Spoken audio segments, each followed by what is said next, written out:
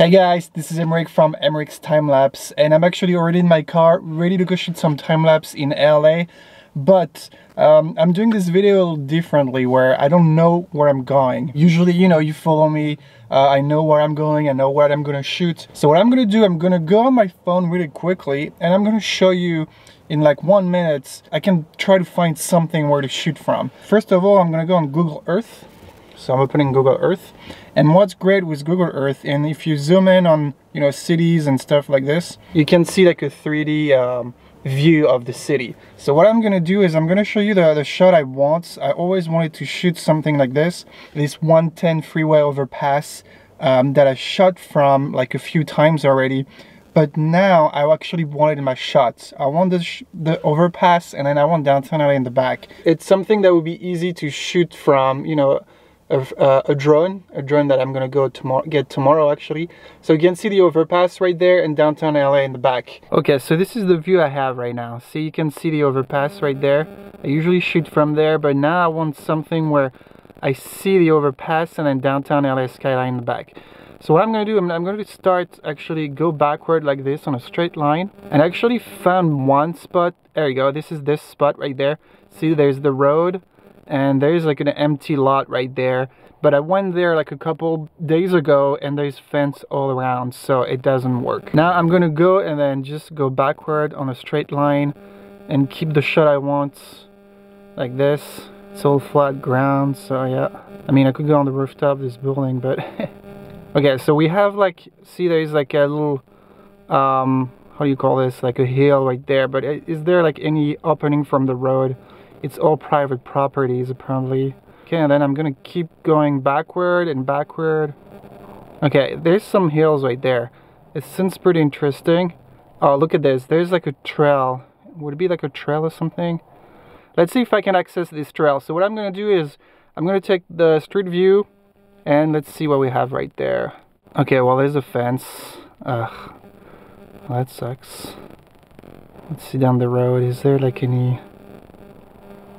There's nowhere to go there at all. There's like a... I mean, I could just walk there, but usually I don't like going in no trespassing sign. You know, time-lapse is not just one photo. So, oh, look at this, guys. There you go. We can see downtown LA.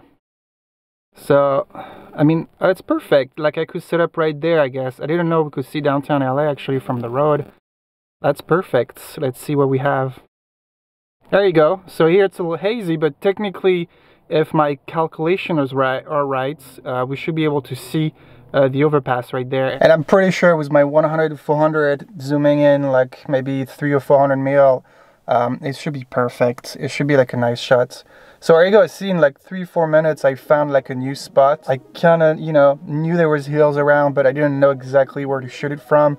And it's good because we found like something perfect from the road. What I'm gonna do right now, it's 5 p.m. Sunset is at 7 p.m. so it's perfect. I think it's only 20 minutes away from here. I'm in Burbank. This is South Pasadena. I actually have never shot time-lapse from Pasadena at all. So it's gonna be like a nice shot. So I'm gonna go there, and then obviously I'm gonna document the time-lapse shoot. So let's go.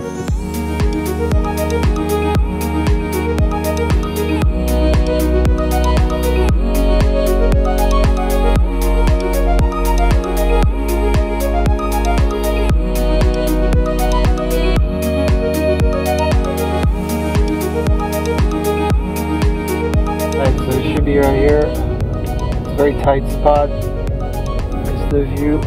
Yeah, it's a nice view. I have to find a parking though. Let's see where I can park. Just the right location. It looks pretty good. There's some awesome clouds. So first I'm gonna eat some food because I'm hungry, and then I'm gonna go shoot and set up everything. Alright, so one quick advice when you shoot in like residential area like right now. Be respectful to people living here. Don't park badly, park where you can. If you have to walk a little bit, just walk a little bit. Be quiet and be nice to people, and because they live here, just, you know, be respectful. I think that's easy advice, but it actually makes a huge difference. Be respectful or people won't you know, like photographers anymore. But yeah, especially if it's a popular spot, but today is not a popular spot, so we should be fine. But you know, be quiet, park where you are allowed to park, and that's all, you know. Alright, I have all my stuff, let's go. It's like a short walk, it's maybe like, I don't know, 1 minute.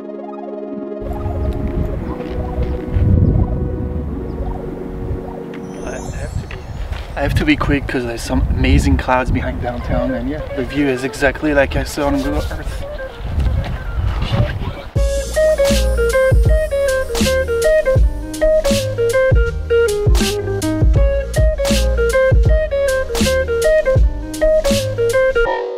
And I actually love it because there's a lot of greens and palm trees and trees in the bottom of the images. And the skyline looks very different than anything I actually shot so far in 5-6 years in shooting LA.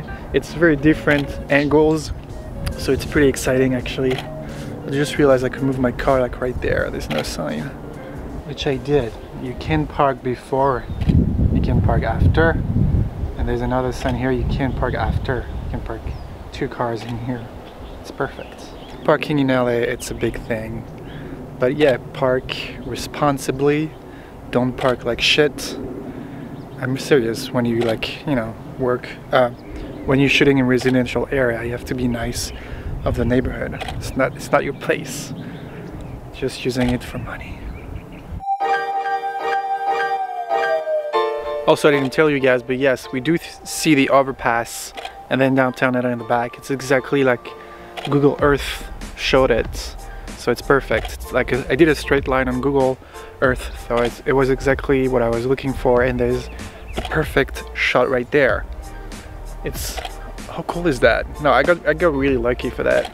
But see, sometimes if you know how to look, where to look, just use Google Maps. Google Earth is the best for all of this. Alright, so we're about 40 minutes before the sunset. I just started my day tonight. It's still a little bit windy. Let me show you a little bit. So it's the same shots, just more zoomed in a little bit. The only thing is, like, there's some clouds over there, so I feel like the sunset's not gonna be very nice. It's too cloudy, okay? That's the only problem. It's still too cloudy toward the west, so it might not give us the best sunset ever, but we'll see. There's actually some opening over there. The light might go through at sunset. We'll see. We'll see. It's gonna be a surprise.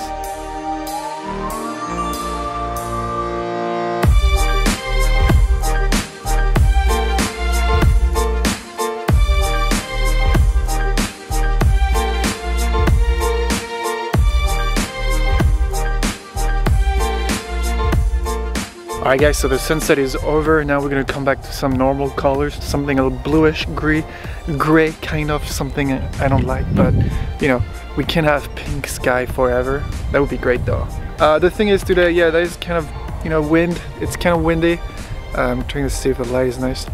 It's kind of windy, so I'm actually changing more of my ISO and aperture first, and then I kind of try to get, I mean, I have 1/8 of a second, but it's still pretty good. It's slow, but not too slow for the shutter in order to not end up with blurry pictures. But the wind, I think the wind is calming down a little bit, so I should be fine. Changing the shutter speed again. Yeah, it's very blue, gray now, but we have the city lights coming, so it's kind of nice. Okay, it's full night time now. I have my dead nights, and well, I'm just gonna set up like another night time lapse probably.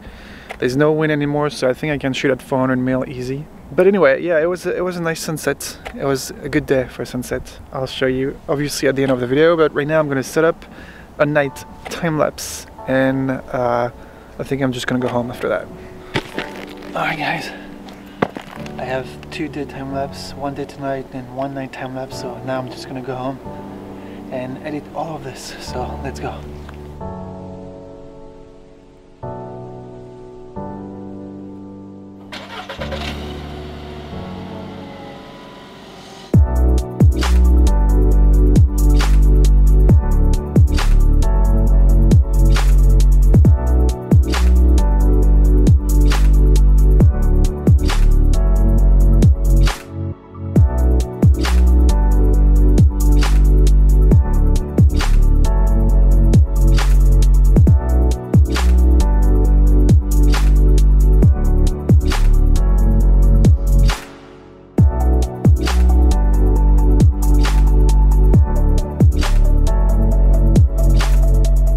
guys, thank you so much for watching, and before we actually end this video real quick, I have something to tell you.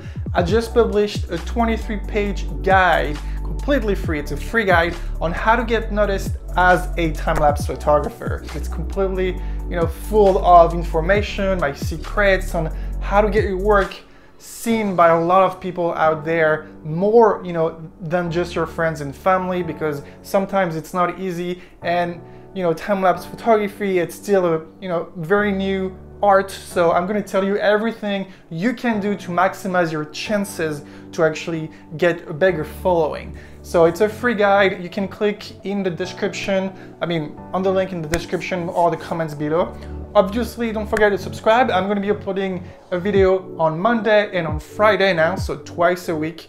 And yes, a lot of cool content coming soon. Thank you for watching, and I'll see you in the next one. Bye.